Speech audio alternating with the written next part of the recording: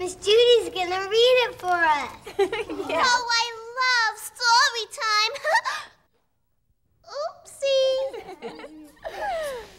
Our backyard animals are ready. How about you, Miss Judy? I'm all set.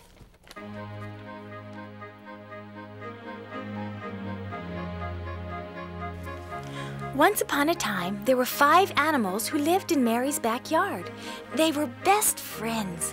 There was Babbitt Rabbit, Andrew Anteater, Rascal Raccoon, Yuppie Puppy, and Regal Eagle. These friends would frolic and roll and run and jump for hours.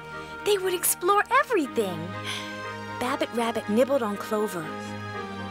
Andrew Anteater sniffed the dirt and smelled the tiny ants. Rascal Raccoon rolled over and over on the soft green moss that grew near a very tall tree. Yuppie Puppy was a great spy. She could hear everything that went on in the whole neighborhood. And above the tree, Regal Eagle would fly in circles watching it all. One day, Rascal Raccoon said, Let's go explore the other side of the mountain. Yuppie Puppy said, Arf, it's too far. but the others all said, Let's go! and they all went, including Yuppie Puppy. They wandered far from home.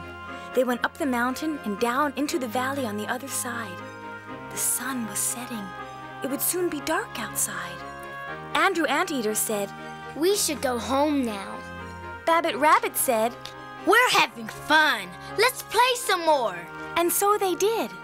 Finally, Rascal Raccoon said, I'm tired. I want to go home now. and she started to go. But Regal Eagle stopped her. Wait, Rascal. It's not that way. It's this way. Yuppie Puppy called out.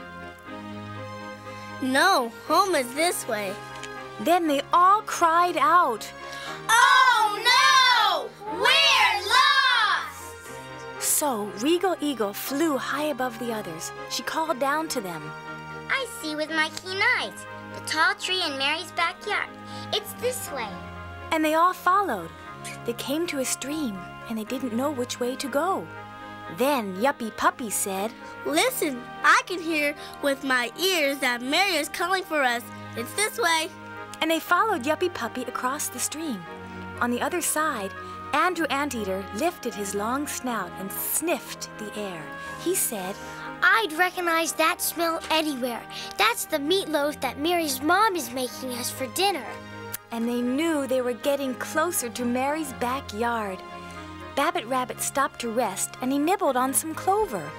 Hey guys, this clover tastes like the clover in Mary's backyard. Rascal Raccoon ran ahead of the others. She tripped over a stone and rolled over a patch of soft green moss. She touched it with her little paws. A big smile crossed her face. The others smiled too, because they were home.